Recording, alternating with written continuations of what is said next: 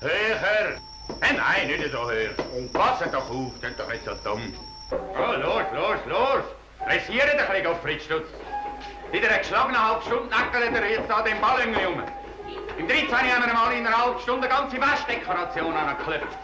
Das war aber auch das Ziel gewesen. Nein, was zu viel ist zu viel. Das müssen Sie doch zugeben, Wachtmeister. Wachtmeister? Ich kenne Sie doch. Wachtmeister Studer, hä? Nein. Müller? Ja, müssen Sie halt vielmal entschuldigen. Ja, mach nichts. Bist ja manchmal mit dem verwechselt worden.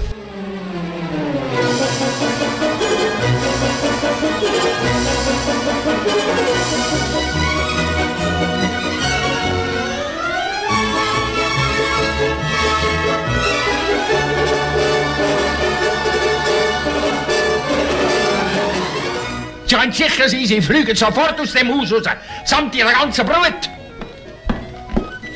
In hohem Bogen.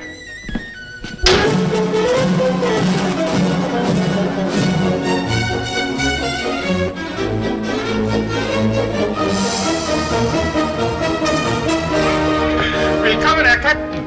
Es war nett von Ihnen, dass Sie Willi gebracht haben, als Weihnachtsgeschenk nicht sozusagen. verstehen. Ich nicht sprechen Deutsch. I'm sorry. Also, never mind, I speak English very good. Also, hat der Pfannenputz? Still. Pardon. Natürlich. Ich höre halt den ganzen Tag so viel Namen. Also, hat der still.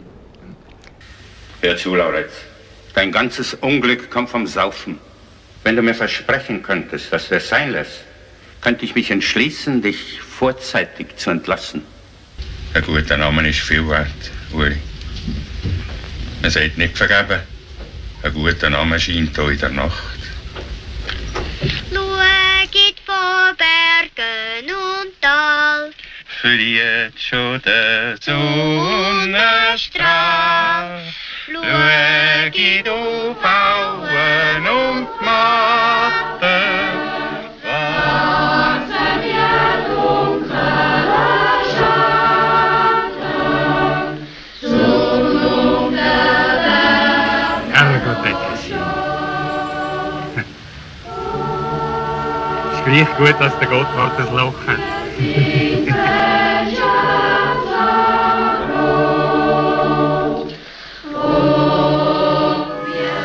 Engadina, wir sind frei.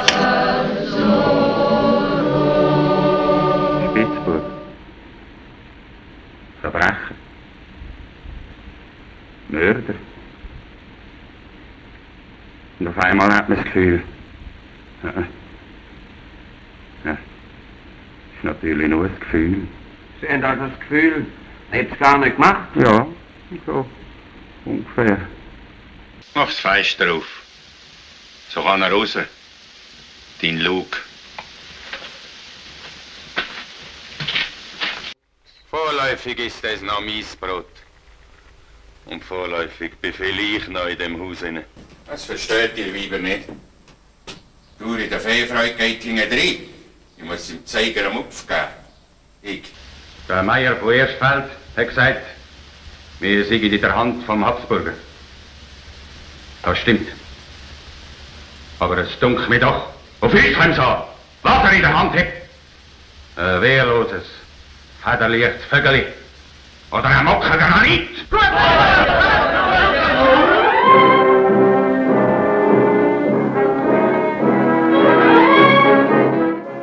Stopfen, Tori! Machen ihr eigentlich kalt mit mir?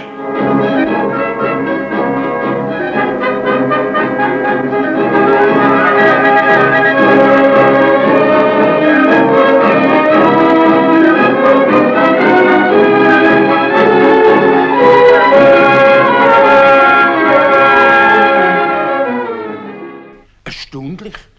Sie sind ein erstaunlicher Mann, Herr Pfannermann. Still. Ja, das auch.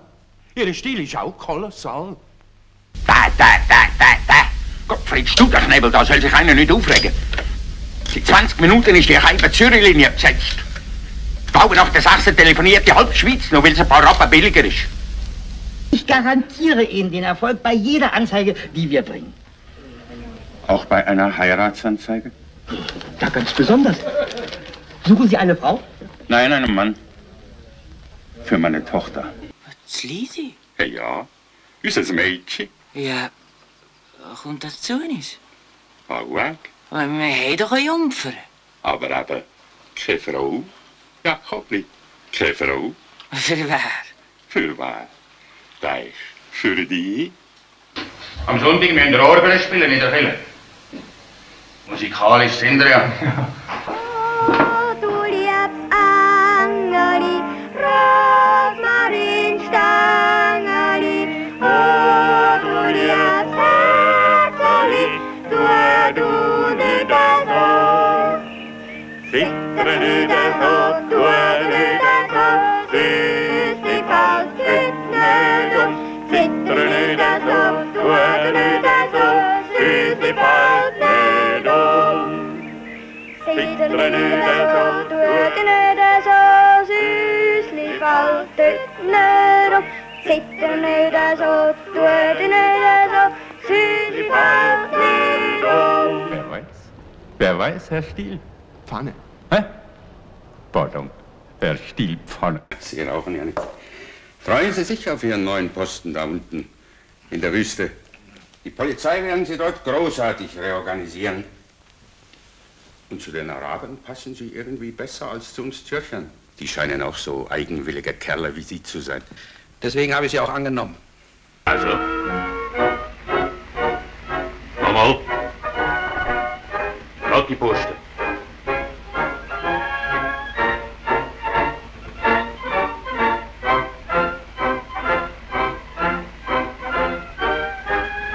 Kleiner Teufel. Ist dann schon ein bisschen anders, wie bei uns in der Zeit.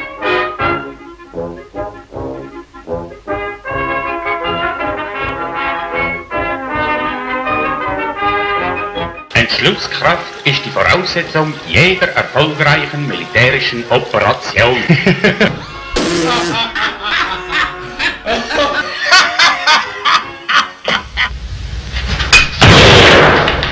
Da gehen in Europa Hunderttausende von Kindern zugrunde. Verhungert. Versticken in der Luftschutzhalle. Werden von Bomben verrissen. Und wir, die verschont geblieben sind von dem Unglück, wir bringen nicht mehr fertig als ein paar Tausend von diesen Kindern da reinzuholen. Für 3 Monate. Warum holen wir nicht mehr da rein? Ich muss mich ja schämen. Schämen! Ammenziehen, so einer gemeint. Meinen ihr, wir hätten vergessen, was die Habsburger um das gräfliche Recht verstehen? Sie wollen uns regieren. Da innen im Land. Mit Steuern, mit fremden Richtern, mit Pfekt, Zwingburgen und Türmen, wenn sie wieder anstellen. In allen 3 Ländern. Wir haben nie etwas gewesen wäre. Nein, den Fetzen. Ich segle ihnen nicht.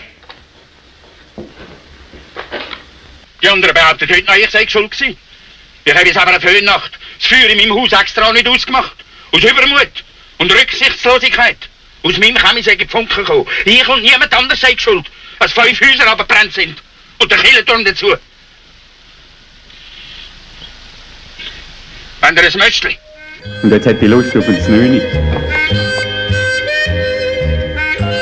Und ich noch ein bisschen Hammer zum Mitnehmen. Und etwa ein paar Gutter roten. Aber vom Besseren, Mädchen, vom Besseren. Hey, drum daheim einen Abdurst, weisst? Alle warten, läuft die Sache nicht schlecht für uns. Ich fritze nicht mehr auf, was die Jachen bringen.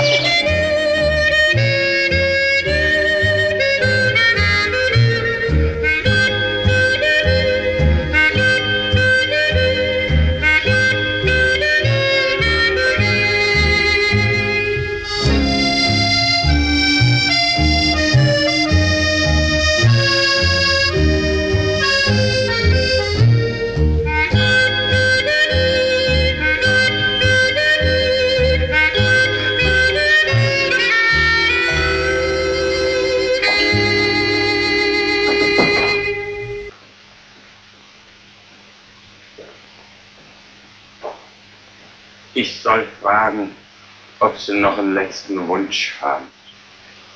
Steht es so schlecht um mich? Oh, Ich habe keinen letzten Wunsch. Nein? Aber das gibt's doch nicht. Das hat's doch gar nie. Oh. Beim Aufräumen findet man nämlich die schönsten Sachen, gell Sie?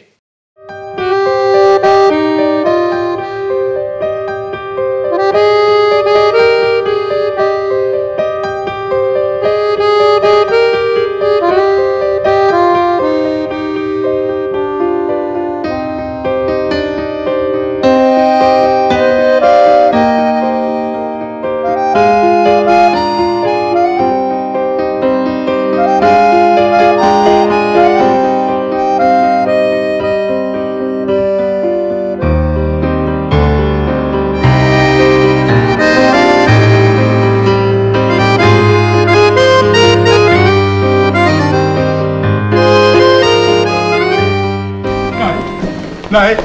Nein! Nein! Ist es schlimm? Nein, es hat ihm nur ausgehängt.